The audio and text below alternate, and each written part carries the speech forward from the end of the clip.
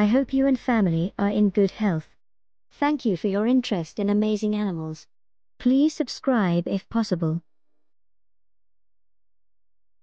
The Scorpaenidae, also known as scorpionfish, are a family of mostly marine fish that includes many of the world's most venomous species. As their name suggests, scorpionfish have a type of sting in the form of sharp spines coated with venomous mucus. The family is a large one, with hundreds of members. They are widespread in tropical and temperate seas, but mostly found in the Indo-Pacific. Some types, such as the lionfish, are attractive as well as dangerous, and highly desired for aquaria. In addition to the name scorpionfish, informal names for family members include firefish, turkeyfish, dragonfish, and stingfish, usually with adjectives added. General characteristics of family members include a compressed body, ridges and spines on the head, 1 or 2 spines on the operculum, and 3 to 5 spines on the preopercle.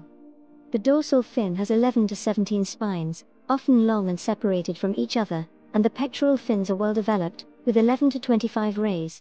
The spines of the dorsal, anal, and pelvic fins all have venom glands at their bases. Most species are bottom dwellers that feed on crustaceans and smaller fish. Many inhabit shallow waters, but a few live as deep as 2,200 meters.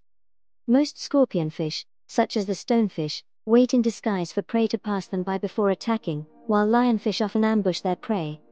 When not ambushing, lionfish may herd the fish, shrimp, or crab into a corner before swallowing.